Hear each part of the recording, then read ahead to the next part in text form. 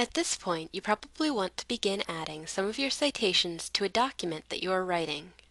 To do this, because RefWorks is an internet-based program, you'll actually need to download an additional program to your computer so that your Word document and your RefWorks account can talk to each other over the internet. To do this, simply go up to Tools and select Write Cite. Write Cite is the program you will be using to insert citations into your paper. A new page will open with links to download Write Cite. Select the appropriate link for your platform and follow the instructions to install. For me, I'll be downloading the Windows version and saving it to disk. Once you have finished installing the program, open up your Word document. Here, I have a document started, which I'm going to add citations and a bibliography to with Write Cite. Since I use Microsoft Word 2007, I can see the Write Cite button has been added under the Add-ins tab. If you're using Microsoft Word 2003, things will appear slightly different. I'll use this Write Cite button to insert my citations. If you're not already logged in, do so now.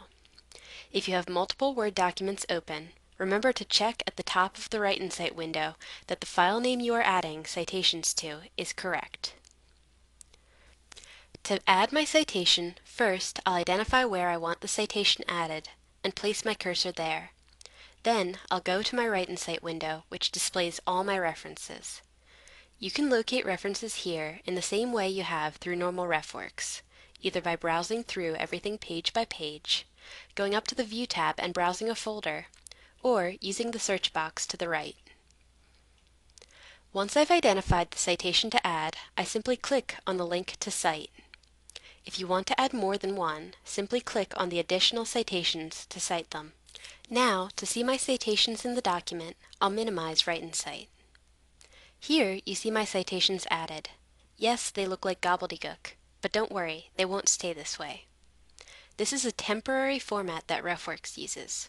Write Cite will change this temporary format to the properly formatted in-text citation only after you've created your bibliography and selected a particular bibliographic format. So don't worry about how the citations look for now. Finish adding all your citations with Write Cite.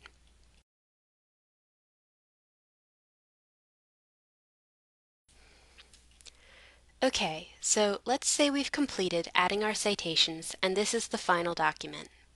Before I use Write Cite to format my in-text citations and add my bibliography, I'll save a copy of the unformatted final document. If I want to make changes later on, it will be easier to modify this unformatted document than the final formatted document created by Write Cite. So I'll save this document as sodapaper.docx. Now I can go ahead and use Write Cite to format my in-text citations and add my bibliography. Return to Write Cite and go to the top of the window. Click on the Bibliography tab. At this point, you'll have the choice of output styles. Go down here to the Output Style menu. I'm going to select MLA 7th edition. Scroll through until you've found the output style that you want. Make your selection and then click Create Bibliography. The window will change to tell you that the document was formatted without errors. By minimizing RefWorks, I can see that my paper is now properly formatted and includes a bibliography. Make sure to save this formatted document with a new name so that you can still go back to the original unformatted document if you need to make changes. I'll go up to the Windows icon and select Save As and name my formatted document sodapaperformatted.docx. And that's it. I have a final paper appropriately formatted in the MLA style, and a backup of my unformatted paper, which I will use if I need to make changes to my paper. If you're interested in learning more about RefWorks, have questions about these tutorials, or need assistance, please contact the Biomedical Library.